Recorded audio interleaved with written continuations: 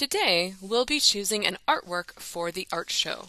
Ideally, you'll want to choose your most finished artwork that you're the most proud of, and we'll be gluing it to a background, and we want to line it up with the edges as neatly as possible. Depending on what class you are, you might be lining it up and gluing it, or Ms. Beyerle or another adult might be lining it up and gluing it.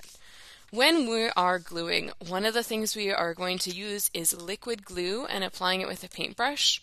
When you're not using the glue, it can help to just balance the paintbrush on a corner of this glue cup. So, let's talk about gluing.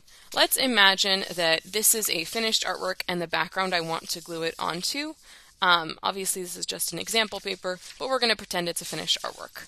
When I am gluing, I want to make sure that I'm putting the glue on the back. I don't want to put it on the artwork side, because then I would only see the back once it gets glued down. So I'm going to find the back, and that's where the glue goes.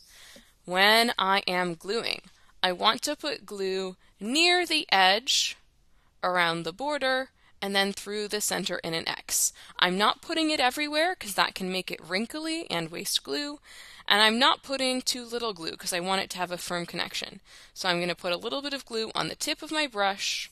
I'm going to hold the paintbrush like I usually would to paint and smooth the glue out. I really want to try to smooth it down, and I know it's hard to see because it's white glue on white paper. Let me see if I can fix that. Alright, so I've got here my pretend finished artwork and my pretend background. Glue goes on the back of this, and it's going to go around the edge and in an X. I'm going to zoom in just a little bit. So when I'm gluing, what I want to do is get just enough glue on the tip, and I want to smooth it down. I don't want to leave it in a big sticky stripe, and I'm not going exactly up to the edge. I'm leaving just a little bit of buffer. That'll help me do a neater job so the glue doesn't squish out.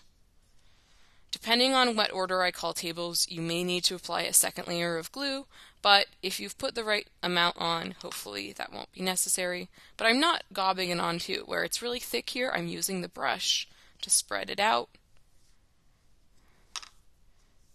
Now I've got glue all the way around the edge, and it's spread out. But am I done yet? No. I want to also make an X through the middle. Should I leave the glue like this? No, I should spread it out with the paintbrush.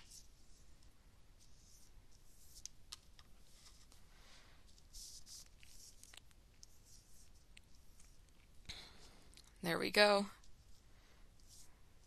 Then I might call tables. I'll leave my brush in the glue cup. I'll call tables. When I call your table, you're going to carry your artwork very carefully. I'm holding it with two hands so it doesn't slip out. And in the line, I'm going to be super quiet and not talk so I don't get distracted and get glue anywhere that it shouldn't go. Then either Ms. Beyerle or another adult will take your artwork, cut a paper to size, line up your artwork in the middle. If I have my artwork like this, is it in the middle? No. If I have it like this, is it in the middle? Should I put it here? No, because it's crooked. I want it to be in the middle and lined up. Is that okay? Yeah, that's pretty good. And then the other adult or Ms. Beyerle is going to take another paper, put it on top so we can smooth it down. And this is part of the reason we didn't put glue too close to the edges so it doesn't squish out. We want it to have a smooth connection without looking messy. And then this artwork will get your name on the back, the new back if it doesn't have your name yet, and then go to the drying rack. That's our process for gluing our artworks today.